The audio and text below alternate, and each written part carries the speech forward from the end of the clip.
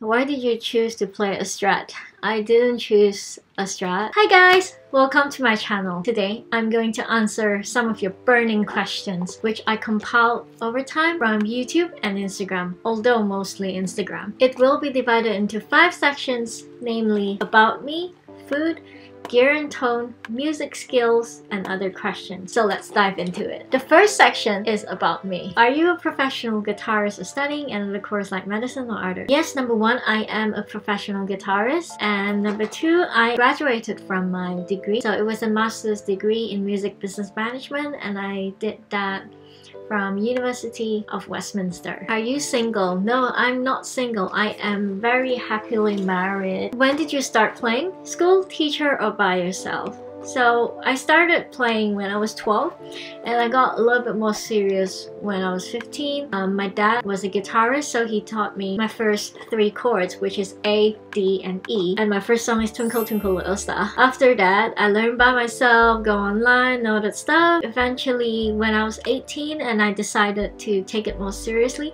that's when I sought for a teacher. You know, the rest is the history. How tall are you? My height is very average. I think I'm 165, probably 166 centimeters. Have you been playing guitar for a long time? Yes, I've been playing since I was 12, so yes, it's a very long time. Do you speak Spanish? No, I don't speak Spanish. In fact, I've been getting a lot of Spanish comments. You know, Instagram, they don't really have a C translation. Like, it just goes on and off sometimes. So there's no way I can copy paste from Instagram as well, unless if I type it in. So it's just gonna take me like 10 times the time just to reply for a comment. And I try to reply to comments. So if you can help me, please write in English. Where are you now? I am currently based in London, United Kingdom. How old are you? Age does not matter unless you're cheese or wine. What is your native language? My native language is actually Hakka. It's like a dialect from Chinese. It kind of comes from Chinese, so the words are the same, but you recite or pronounce it differently. What's your favorite film? My favorite film, there's this one film that etched in my memory for a long time, which is The Banker. It was played by Anthony Mackie and Samuel Jackson. It's a true story and about racism and all that stuff. That I think is a really good film. Like, you should watch it. Very well directed as well. Where are you from? I'm from Malaysia. I have to ask, does your hair get caught in the strings while you play? Yes, it gets caught. So before this length, my earlier videos, you can see my hair is even longer. That's why I always, you know, flip my hair to whilst I play. Okay, the next section, gear and tone. So what's the best guitar brand in your opinion? It's kind of hard to pick one. I've only tried a handful of them, so I can't be the best judge for it. In terms of beauty and versatility, I think PRS wins. Fender as well. I don't know. What am I talking about? What's your dream guitar? My dream guitar is anything and whoever is willing to build according to my specs.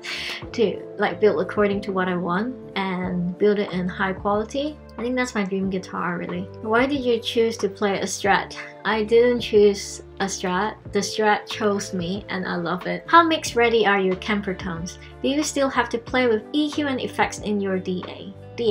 Very mix ready, honestly. You can just go off the shelf from there. Yeah, if you're a guitarist, you gotta make your tone as mix ready as possible. The only time where I add EQ and compressor is just to balance things out, really. So I don't do much, but whatever that is in my Kemper, that's the sound. Do you still have your first guitar with you? Officially, this is my first guitar that my dad bought me when I was like 18, I think, or 19, I don't remember. But the very first guitar, because my dad was a guitarist. I mean, he still is a guitarist.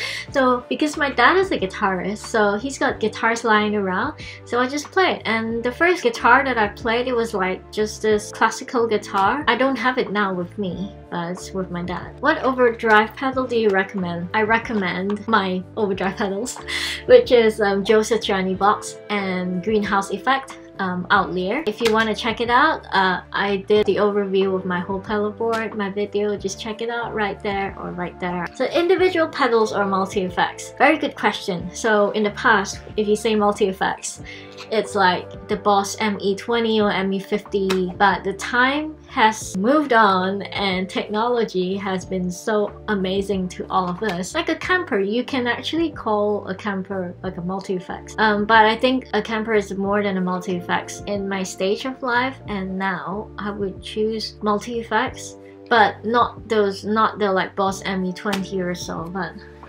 definitely like my Kemper, like a profiler. You can just bring it on tour without worrying about anything. Yeah, I think a Kemper is like totally awesome for that. Does the job very well. What is your favorite pedal? Every pedal on my pedal board is my favorite pedal. That sounds great. Is it reverb or the pedal causing the sound? It adds a lot to the chords you are playing. Recently, I've been using this delay that is like a little bit delay. It's like a delay of a delay. It kind of makes the sound, the wave goes like that and kind of open up into a whole another like cave kind of thing. It's both reverb and delay, really. Is your EQ on all the time or only for a solo boost? If the amp is giving me enough, it depends on venues, then I wouldn't use the EQ. And if it's like a horrible amp, or maybe if I've got ear fatigue, then yeah, I would need the EQ to give myself a boost. Love how you have such flair yet control of the guitar. How do you get the sound? By hard work, really.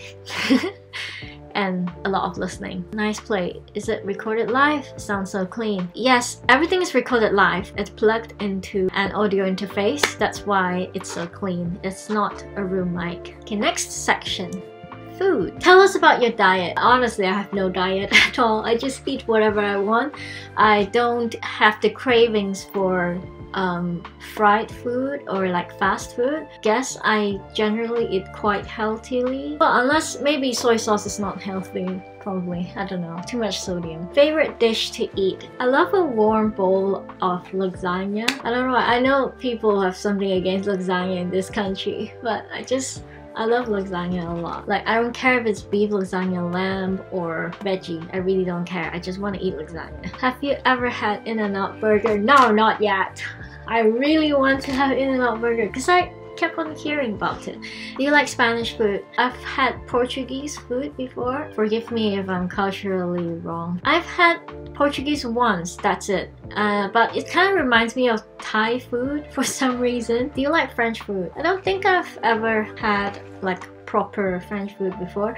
I've been to Paris twice. I only remember pastry and the bakeries. Everything just smells so good. The next one, my music skills. When did you start playing guitar? Did you have a teacher or it's just native? I don't think anything is native, honestly. Any skills in the world, you kind of need to put in your effort and hard work to make it work for you. So how do you find balance between being appreciated for your talent and for your beauty? You kind of need to use it. So what I think is, I mean, I don't think I'm very pretty, honestly, but if all of you think it is, then thank you so much. Well, you know, just use it, really. I'd like to be appreciated in both sense, my talent and my beauty. The blues, jazz, rock, or metal. In terms of music, I like blues, jazz, and rock playing. I like blues, jazz, and rock. Metal is not really my thing. Yeah, I mean, I know I play a lot of 80s metal, but you know. Do you ever get stage fright? I think my first 5 years I always get stage fright, but eventually you kind of get used to it and get over it. And now I don't get stage fright anymore. The more the merrier, the more people, the more audience. I get more empowered and I get more energetic. Who is your favorite guitarist? At the moment, Lukather. And Satriani is always on the top of my list. Do you write your own music? Yes, I write my own music. I have my music on Spotify and Apple Music and all those platforms, and you can check it out. Just search Rikki Lee or head to my website rikkileerocks.com to check out my music and my work. How much time do you spend on practicing? It used to be more, but now my attention span is like 2 hours a day. Yeah, I think that's like good enough to keep me going. It's more of like quality practice at this moment. Maybe when you're younger then, or you started out, quantity is good. Can you play other instruments equally as you can on guitar? No. Not at all. Can you sing and play guitar at the same time? Yes. Do you know music theory or sight reading?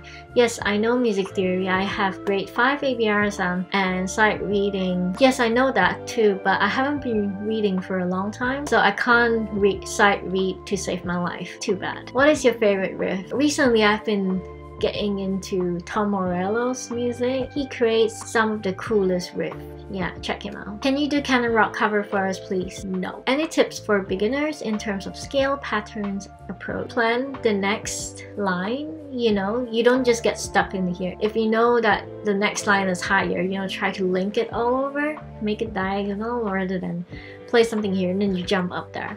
So yeah, it looks cooler, sounds better, and creates more interest across the fretboard. How did you get this far to playing the way you are now? Hard work? The last section? Have you ever met any of your guitar heroes?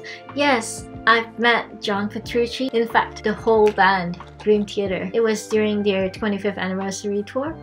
It was lovely. What is your definition of classic rock? The people that pioneered rock and roll and guitar. What's your favorite band? My favorite band is Toto. I love them. And Marillion. But yeah, I love Toto more. Best Dream Theater album, The Astonishing. It's like a film score kind of album, actually. It's really cool. I have the album. It's all signed as well. If you could join any band, past or present, who would it be? I would join Toto, really, definitely. I think they can challenge my musicianship a lot, and you know, my skill wise and theory and all that stuff. It just makes you a better musician. What do you suggest to the people who wants to play guitar? Just do it. Why are you still asking me? Do it now. So we've finished 50 questions. I hope you enjoyed this video. Feel free to ask me any questions and I'll probably make an answer to your burning questions part 2. So see you again. Bye! Hi everyone! Thank you so much for watching till the end. Don't forget to smash that like button, leave a comment down below, and subscribe to my channel if you haven't. Have a nice day. Till next time. Bye!